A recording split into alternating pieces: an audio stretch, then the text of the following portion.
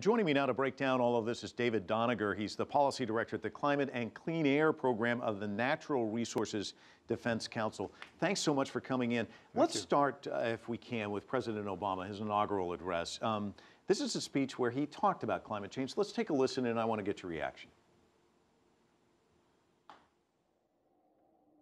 We will respond to the threat of climate change, knowing that the failure to do so would betray our children and future generations.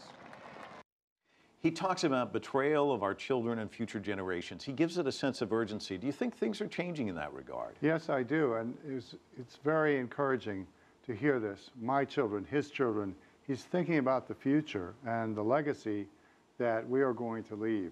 So this is a real opening for action in the U.S. There's been this debate about climate change, as you well know, going back to the 80s. But what's interesting, talking about the President of the United States, this is the first presidential debate where the issue never came up in the questions. Dating back, I looked at 1988 was the first one, the vice presidential debate between Quayle and Benson. It was a question that came out. What does that say about it as an issue? Well, I think it says more about what reporters chose to ask about.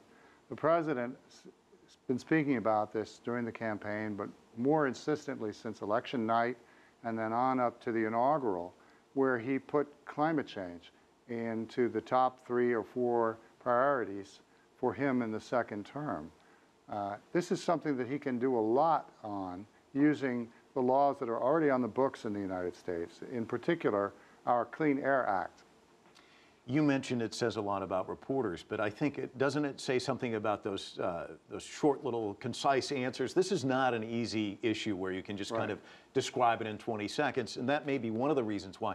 Is that one of the reasons why it seems like everything's in neutral and there doesn't seem to be any movement? Well, actually, if you look back at the first term, what he accomplished, the most important thing, was a very strong increase in the standards for how clean our cars have to be and how far they'll go on a gallon of gas.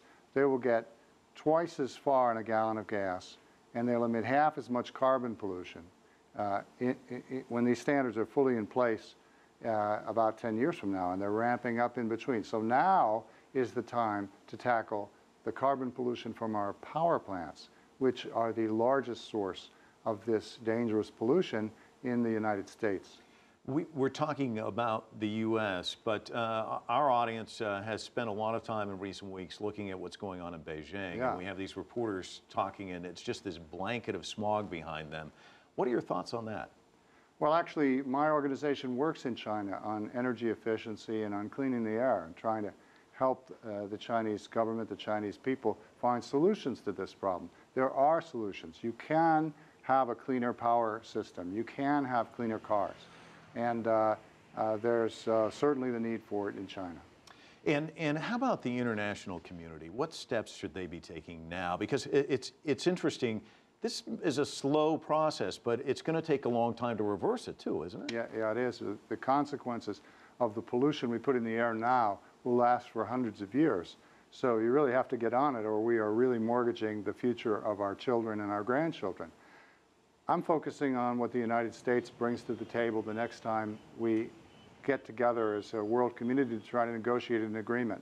And we have to show here that we have taken the steps to curb the biggest contributors of our own, power plants and the cars, a few other things.